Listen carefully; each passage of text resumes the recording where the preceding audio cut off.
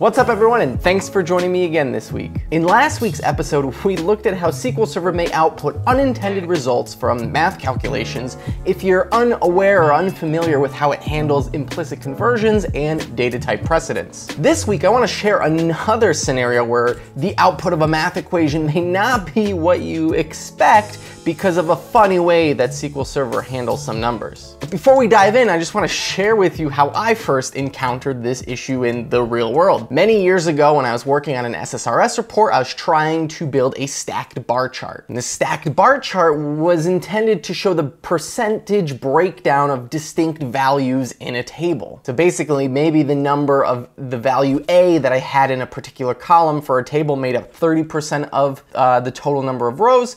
The value of B made up another 20%, and so on until we had this entire stacked bar chart that should have added up to 100%. The thing is though, it didn't add up to 100%. It added up to something like 97 or 98%. And it took me a while to figure out why exactly my numbers weren't adding up. I had data for all of my fields, right? There weren't nulls, there weren't any missing values. Because I was just dividing a distinct count over my total count, I should have been getting a percentage that added up to 100%, yet SQL Server was outputting a number that wasn't quite that. What I eventually found out was my query wasn't adding up to 100% because of floating point arithmetic errors, and that's what today's episode is about. So let's start by looking at a simple example of what floating point errors actually are. In this query, you can see I am just doing a basic select statement with a case when that's saying if I add the value of 0.1 and 0.2 and they're equal to 0.3, then output a 1, else a 0. So 0.1 plus 0.2 should equal 0.3. But the interesting thing here is that if we actually run this query, we'll see that this case statement outputs 0. This is an example of a floating point error, and I'll get into what that means in a moment. And so for the first time that a lot of people see this kind of addition not working, this calculation not working, they wonder what's going on. And so to understand that, we have to understand a little bit of how floating point data types are stored. And just as a quick side note, this isn't specific to SQL Server at all. This is, occurs in any programming language, any kind of system that implements floating point numbers. It's not a bug or anything like that. It's just a weird kind of edge case or thing that you need to know about to be aware of so that you don't get these problems with your data in the real world. All right, so let's actually take a step back and just see how SQL Server stores integers. An integer in SQL Server can have about 4 billion different unique values, from about -2 billion to +2 billion and change. And the way that integer values are stored are actual representations of those values from -2 billion to +2 billion. The binary representation is truly just that exact integer, and integer accurately represents all of those numbers in that range. But now float data types are a little bit interesting. They actually are able to store a much wider range of numbers. If you think about it, right, that makes sense because integers are just whole numbers. So if you think of a number line, you're only catching those whole numbers and not all the numbers in between. A float, because it contains a decimal, has to basically capture an infinite number of numbers, both the whole numbers and all the numbers in between. And the range of a 4-byte float inside SQL Server is actually 10 to the -38th to all the way to 10 to the +38th. I don't even know what that number is called, but it is huge. And the way SQL Server achieves being able to store so many more values in the same 4 bytes of space is that floats are just an approximation. There's a compression that occurs in the encoding of a floating point number, which we'll take a look at in a minute, that allows this much larger range of data to be stored, but at the cost of sometimes your values are not perfectly accurate. So in short, the way a float stores its value is by first storing a range of where the actual value exists. So let's say we want to represent the value 17. You may store a range from 0 to 100. And then the second part of the float stores a percentage or a fraction of where that number falls within the range. So if our range is 0 to 100, the second part of our float may store something like 17%, and we would get our value of 17. And that's a really oversimplified example, right? I'm kind of giving you these nice big round numbers in base 10 because as humans, that's what we're used to kind of thinking about. But floating point numbers are encoded in binary, and so everything is in base 2. So let's actually break down how this floating point number data gets encoded. And so if you check out the Wikipedia page for single precision floating point numbers, it's actually very precise on how it does it, but it uses a bunch of math symbols that I honestly haven't used since high school, and I don't really remember how to do them, so I figured this is a SQL channel. Let's kind of rewrite this and show how floating point numbers work and how the error occurs using SQL syntax. But this Wikipedia page does give us a nice example, so we will kind of replicate what it's doing. So if you want to kind of go back and forth on your own and try out the SQL version, try out the Wikipedia version, you can kind of put 2 and 2 together and have even a better understanding. But in this example, we are looking at this number 0.15625. And all of those 32 bits of data next to there, the ones and zeros, are our actual floating point number encoding. And the way the encoding method works is that the first bit, or the 32nd bit, is just for a sign, whether our number is going to be positive or negative. And so the next 8 bits in green indicate our exponent. This tells us our range of numbers that we're in. But since we're using binary, right, we're not getting these nice and easy 0 to 100 ranges. We're dealing with ranges that are in base 2. But this is kind of nice because we only have to store the starting number of our range because we know the ending number of our range would just be the next power of 2 up. So if we're trying to represent a number in the range from 2 to 8, we only have to store the 2, which is 2 to the second, because we know that 2 to the third, right, is 8, and that's just the natural progression of the sequence. We don't actually need to store it. We get some compression there. But the bigger compression savings we get is from the last 23 bits of information in this floating point encoding.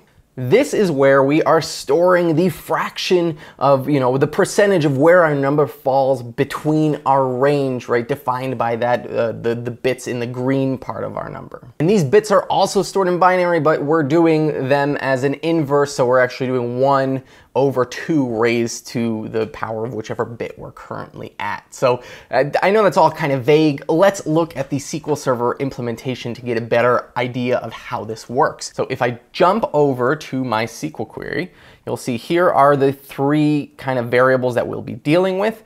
We have the sign bit and we have our exponent, which I'm both just storing as ints to keep things simple because they will just be whole numbers. And then we have fraction, which surprisingly I'm not storing as a float, I'm storing as a decimal. And that's a little bit of foreshadowing right there. You'll see why I do that at the very end of this video. But we have these 3 variables to store the parts of our encoded floating point number, right, that 0.15625.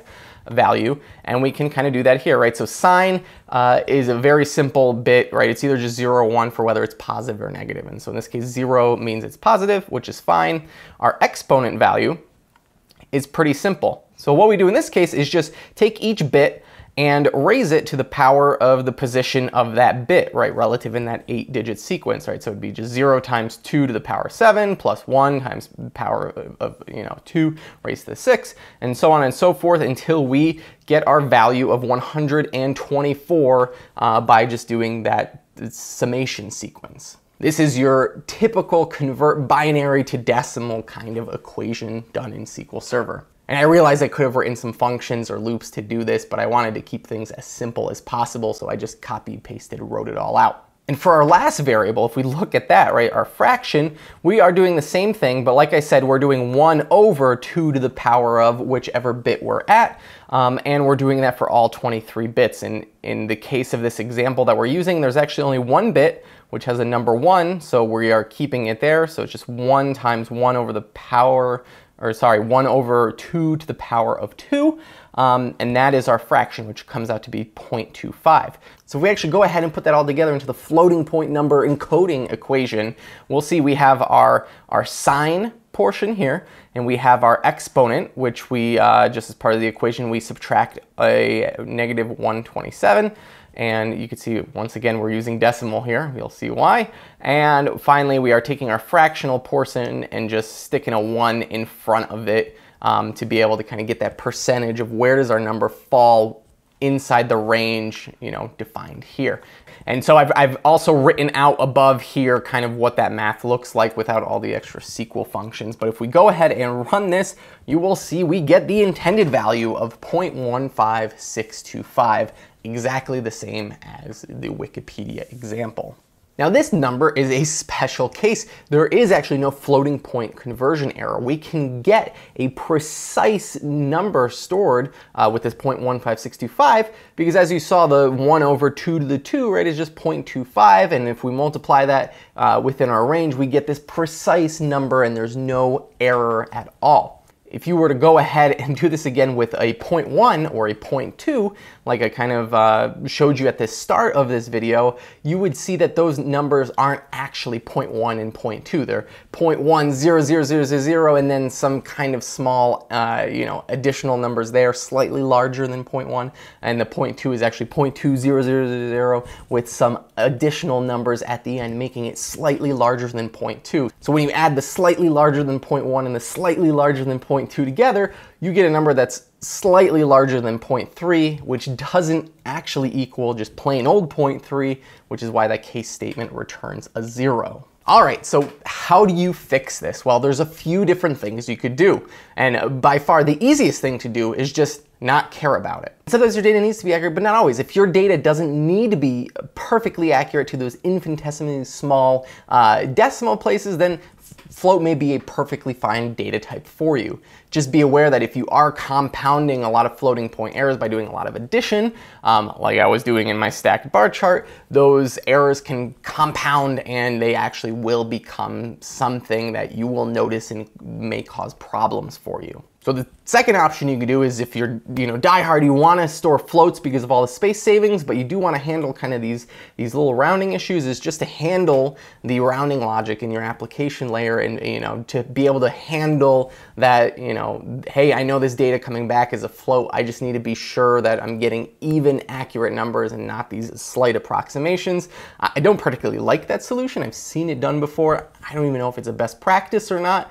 I generally stay away from it because it's just too much work compared to the third option, which is using something like a decimal data type. And by this point, you probably know why in my scripts I was using the decimal data type in all my different calculations, because I didn't want to get these floating point errors as part of my query, so I had to use decimal.